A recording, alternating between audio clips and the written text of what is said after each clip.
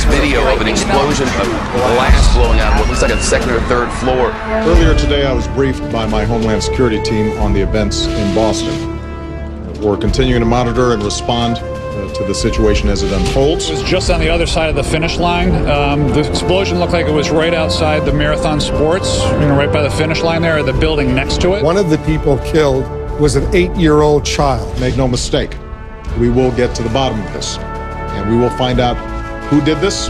We'll find out why they did this. Any responsible individuals, any responsible groups will feel the full weight of justice. One gentleman told me he saw a guy whose leg flew off, saw paramedics, pumping chest, and a number of people. So there are definitely some very serious injuries. The American people will say a prayer for Boston tonight, and Michelle and I send our deepest thoughts and prayers to the families of the victims in the wake of this senseless loss.